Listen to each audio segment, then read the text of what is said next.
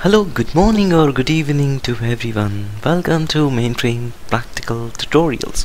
So you're watching Mainframe COBOL Practicals. In this video, I'm gonna show you how do you write a COBOL program using conditions. This condition is very important when you write a COBOL program, either personally or in a real time. Okay, so with this will happen using L88 level numbers. As you all know that we have different kinds of level numbers in COBOL, that is 01 to 49, 66, 77 and 88. Each level numbers have its own importance, and the main importance of 88 level number is mainly used for conditionals. If you want to check any status or if you want to do some kind of validations, so with the help of 88 level numbers, your job makes it easy. I'm going to show you how it works and how we are gonna use in a COBOL program. Okay, and the one more thing is, you know that 88 level number will not have a picture class, right? Okay, and now I'll try to connect it to a mainframe terminal.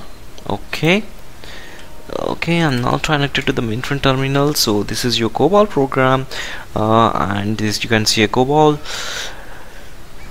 comment section, and followed by the identification division, program ID, data division, working storage section. Okay, so now I'm trying to declare a variable name called marital status, where I want to check it whether you are a married, a single, or it's a divorced. Okay, so if it is married, I'm setting a value to 1. If it is a single, it is 2, and if it is divorced, it is 3.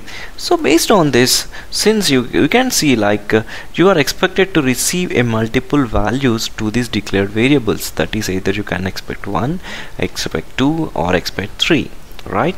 So with this I can here in this situation I can declare this 88 level numbers, right?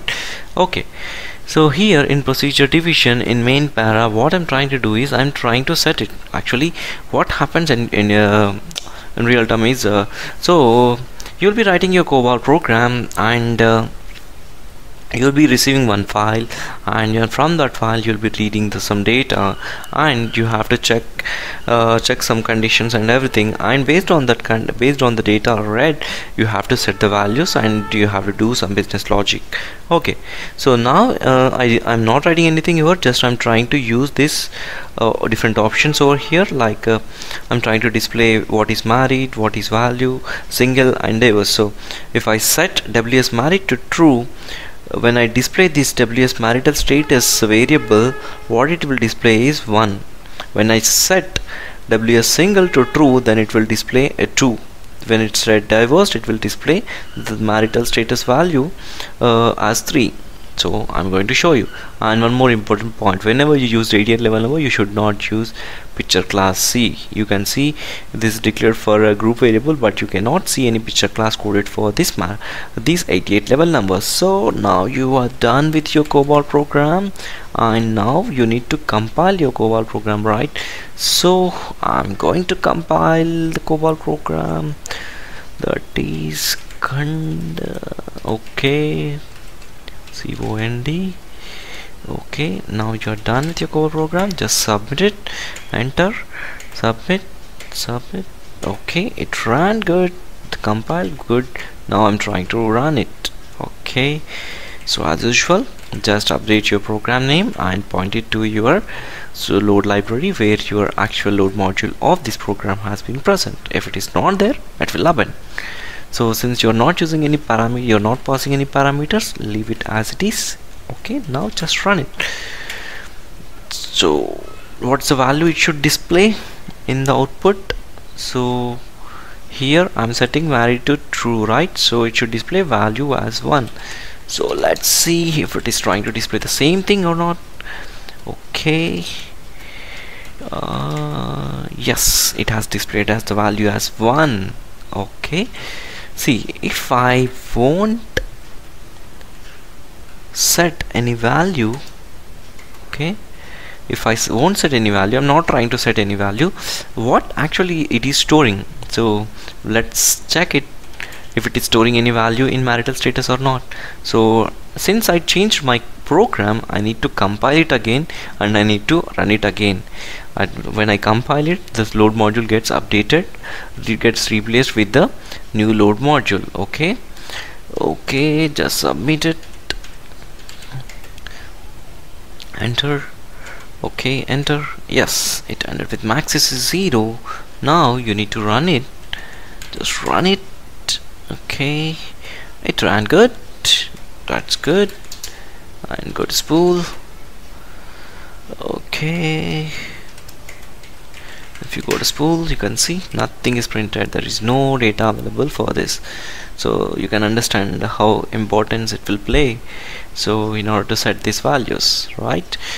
Okay, now since I have set this value to true, so whenever I display marital status, it is displaying. So in the same way, I will display right to single.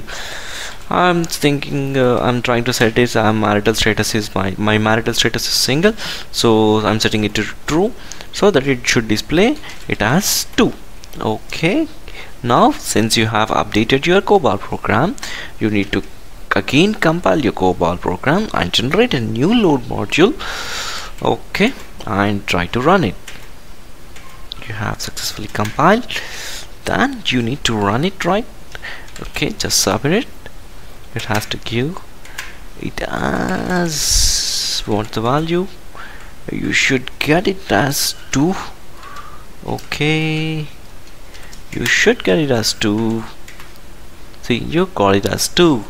So that's how this COBOL program works for the condition. So I'm saying this is very, very important. Just try to use different kinds of conditions and try to make it your own logic for this 88 level numbers.